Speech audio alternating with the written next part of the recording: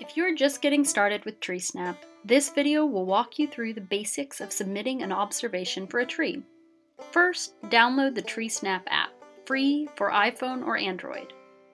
Once you've done this, open the app, make an account, and log in. On the main screen, you will see a list of different trees to choose from. The trees that are profiled here are ones that our partnering scientists are currently researching. There's also an other option where you can observe information about other tree species for your own purposes.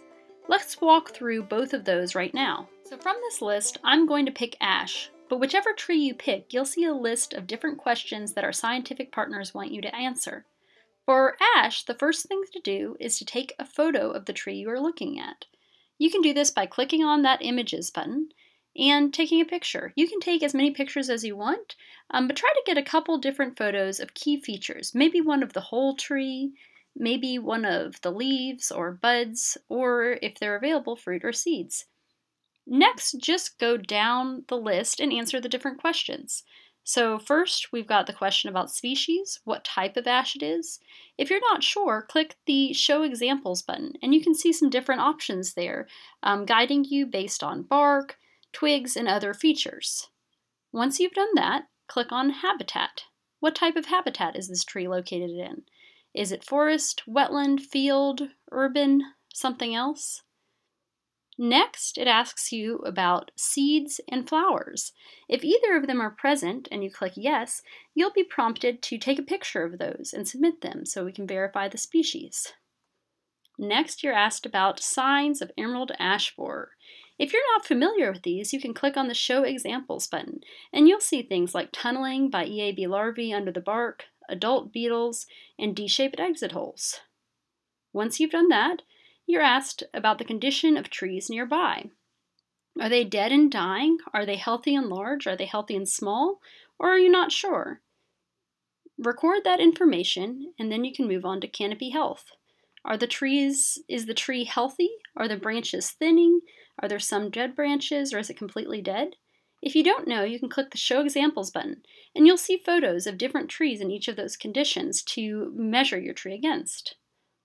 Next, it asks for tree diameter. You can measure this yourself, and if you click the Show Examples button, it shows you how to do that, or you can estimate it. Finally, it asks you about treatments. This refers to whether the tree has been treated with an insecticide for EAB. If you don't know, you can click that button, or you can click according to whether it's been treated or not. Finally, there's an option for comments if you have any about this tree, and a tree identifier. A tree identifier is if you have your own sampling scheme, some way that you've been assessing trees that you'd like to keep using. At the very end, you'll see a question about location. This should be automatically collected by your cell phone using its internal GPS, but there are advanced options available if you want to input GPS location another way.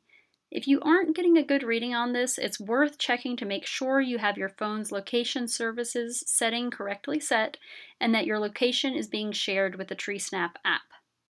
It's even easier to submit some of the other tree species on TreeSnap. For example, go back to that main page and click on Other and complete a handful of questions listed there. Of course, take a photo, again, to make sure that we can see the tree, the whole tree, or any specific features, and then answer the questions like tree diameter, tree type, which refers to species, habitat, add any comments or tree identifiers you have, and then of course make sure that the location on the GPS looks good. If you run into any problems with using the app, we want to help. Send us an email at help@treesnap.org. Not sure which trees to observe? Check out our partners page and learn more about the different scientists we are working with and the projects they want your help with. Thanks for listening and caring about our trees. A greener future starts with you, so visit treesnap.org to find out how you can help save our trees.